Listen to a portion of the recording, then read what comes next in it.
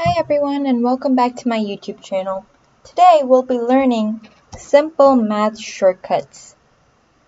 You could use these shortcuts for any purposes. So today's shortcut is adding consecutive numbers. I'll tell you guys a rule and then I'll show you a few examples.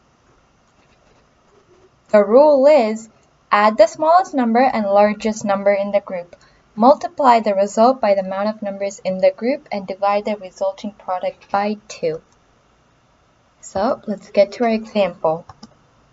My question is, I want to know what answer I get if I add the numbers from 17 to 25. As per the rule, first I have to add the smallest number and the largest number in the group. So that would be 17 plus 25, which equals to 42. The second thing we have to do is multiply the result by the amount of numbers in the group. There are 9 numbers in the group from 17 to 25, so I would do 9 times 42, which is 378. Final tip is divide the resulting product by 2. So that would be 378 divided by 2, which is 189. So, the sum of the numbers from 17 to 25 is 189. Let's look at a few more examples. What is the sum if I add the numbers from 30 to 46? First, we have to add the lowest number and the highest number. So 30 plus 46 is 76. The second thing we have to do is multiply the result by the amount of numbers in the group.